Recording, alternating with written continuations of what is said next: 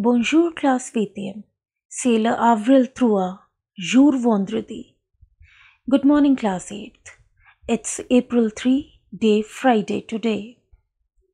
Yesterday we had completed our first chapter, Les Musées et le Monument.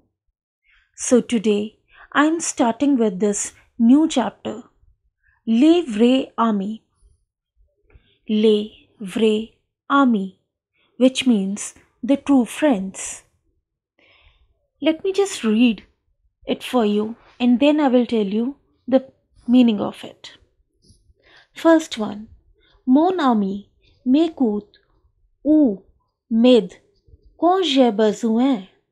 C'est un ami serviable. My friend listens to me or help me when I am in need. He is a helpful friend. Next one. J'ai un nouvel ami français. Il m'accepte tel que je suis.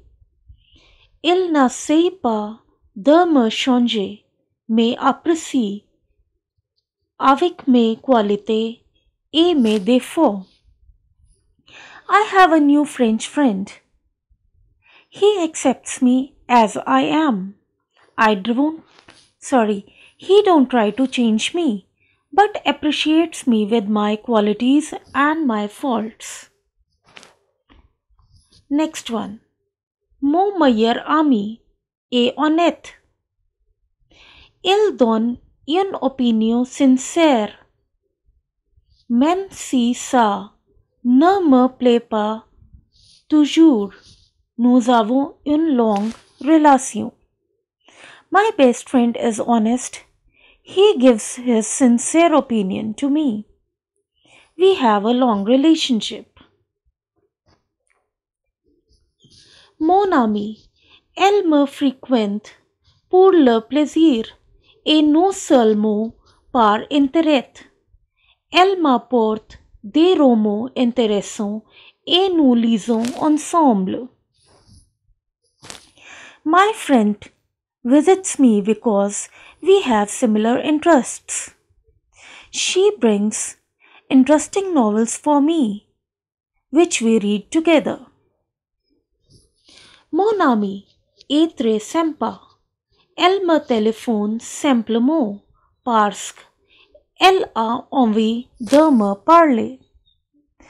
My friend is very kind.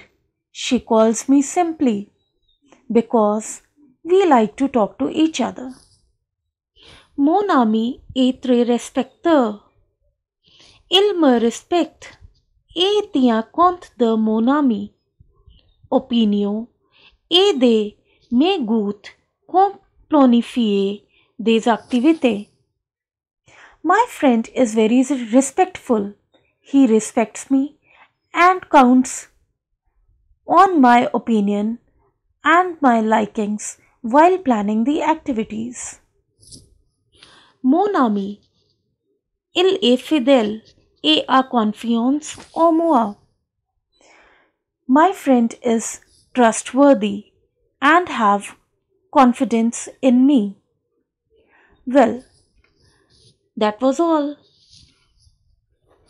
I have few questions for you. First one. Qu'est-ce qu'un ami veut dire? What do you mean by un ami serviable? Pourquoi nos amis nous téléphonent ils? Why do our friends telephone us? The second question is, trouvez dans le texte le contraire. Now, in this question, you have to find the opposites. Contraire means opposites. First one is malhonnête. Second one is défaut. Well, I won't be telling you the meanings of these words. You try it yourself. That's all for today. We'll continue this chapter. Till then, au revoir, à bientôt.